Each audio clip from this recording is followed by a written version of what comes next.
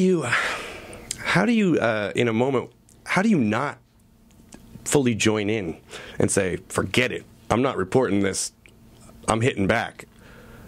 Like, I noticed in here, one of the things is that, how did you stay so calm the moment of the raid? I know you probably weren't calm, but to grab your camera and like try to blend into the trees, as you say, or felt like you were, and not throw a fist or try to save somebody or help, or that must have been hard to do, because I think I would have said, I can't, you know. You know what? Like, at that moment in time, these are people you eat, sleep with, breathe with, fight with, you know. No doubt. Sweat with. How do you? But what is my best skill to bring to that? Gotcha. Right? Like, no, what is that? Exactly. Is it me waving around a stick or a can of bear mace or an unloaded rifle? Right. It's not, because at that moment in time, there's cops. There's 300 cops in tour buses, and there's about 60 pinching us off. There's dogs. There's assault rifles. There's pistols drawn. What are you going to do, right? And in a lot of ways, it might be that point of privilege to be raised this way too. Like, I didn't have the ideal nuclear family childhood where everything was la-di-da. But on the other hand, like, when you're looking at, and you know, like, I don't want to get into criticizing what went on from the Warrior Society side that day, because it's not for me to say. But on the other hand, I will say that it takes a certain kind of, you know, wherewithal, or a certain kind of, like, life experience to just go, like, okay, this is like, nobody's getting away here. It's totally like, this is the display of force. We'll be lucky not to be shot or killed. So anything you do at this point is going to result in either pain, death, or if you're lucky, a charge and time in jail. That's the bare minimum. So don't swear at the dog. Don't point a can of bear mace. Don't shoulder the rifle. Just understand, like, walk away to fight another day. You know what I mean? Like, and those, like, in the moment, those are things that you can say, but it does take that sort of, like, that like, okay, well, I wasn't raised to look for a father figure in a Warrior Society general, and like, we could get into it, and I've thought about it for 2 years, right? Why that goes on, and I still don't have the answers, because I'm not inside somebody's head who decides that the best they can do is move a rifle up and down. I fully understand why you want to move that rifle up. Fully. No doubt. I'm just trying to explain to you why I wouldn't. I think that is really important, that we all understand that we all have tools at our disposal, and we got to understand which tool we can use best. Yeah. For some people, fighting might and maybe becomes, I never want to see anyone hurt. That's the thing. But, you know, maybe that's what it is. For you, I think, you know, for you have a pen, and you know how to go with it. And I think you hit very hard. I think you shook some people, and I think it's good. I think the reason that you're sitting, I think the reason this is still alive is partly because you've helped push it out beyond, shut down that Native issue.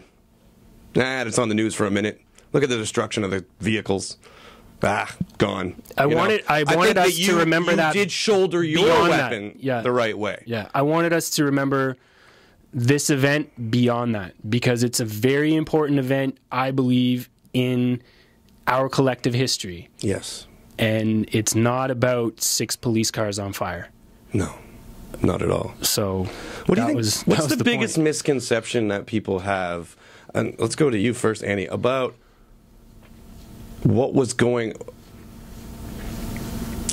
about the blockade. I think some people look at it like they want, especially that day, like it was like, we want this fight, or we want to fight, or that, you know, we're ready, we're armed to the teeth, let's fight. We hate the cops, even though they're ignoring the whole, you know, a lot of things. I'm kind of loading that one for you. But what do you think, for both of you, I guess, what's the biggest misconception about who was fighting? Who's holding this blockade? We weren't the ones that started the blockade. Okay. Who started the blockade? the RCMP did. Right. They're the ones that blocked off the roads. See, that's a big a lot of people, that's a big misconception. We were there standing. Right. And they're the ones that blocked us in. Mm-hmm. So that's where it all started. Right. They're the ones that blocked it. It wasn't us. That's important that people remember this.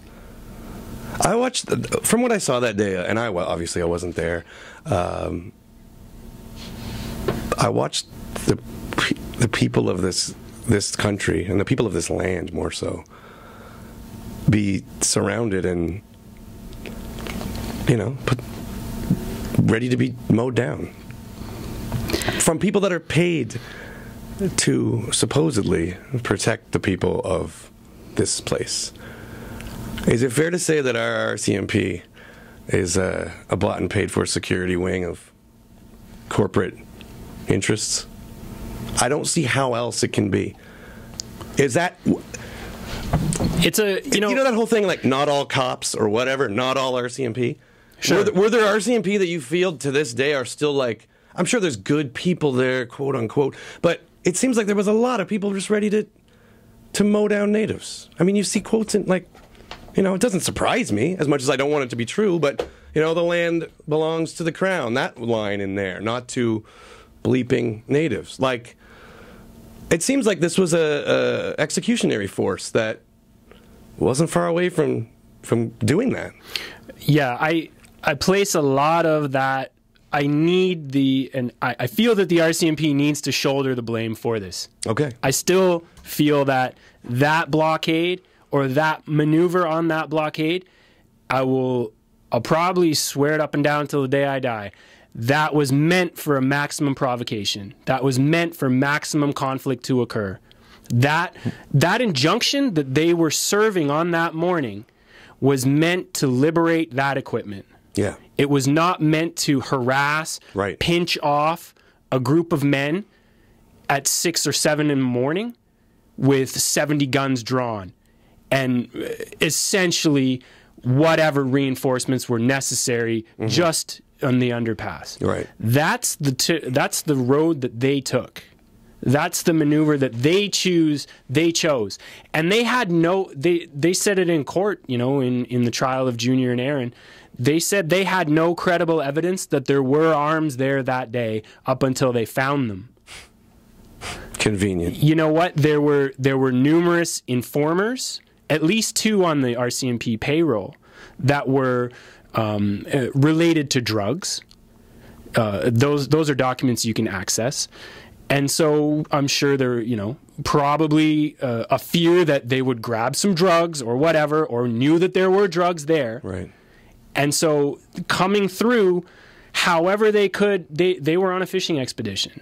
And they were on, and, I listened to that police video of that raid, and there's a moment where Junior has a rifle, and there's a very heated situation. RCMP are going and trying to arrest the war chief, and each time they do, he gets tense and begins to shoulder it.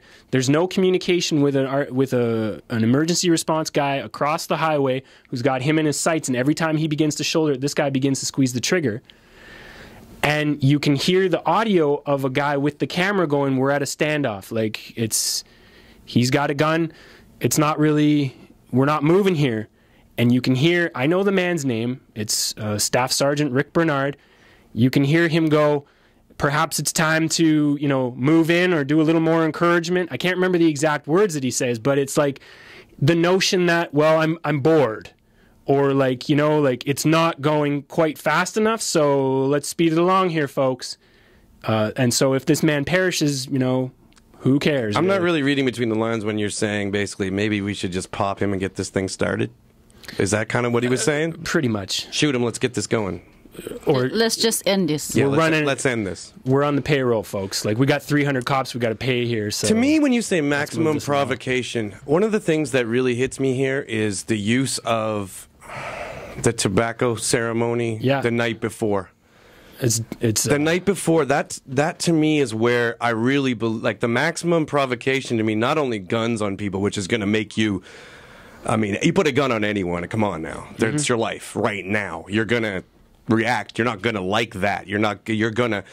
But to come and offer peace, or you know, I mean, I know tobacco is sacred.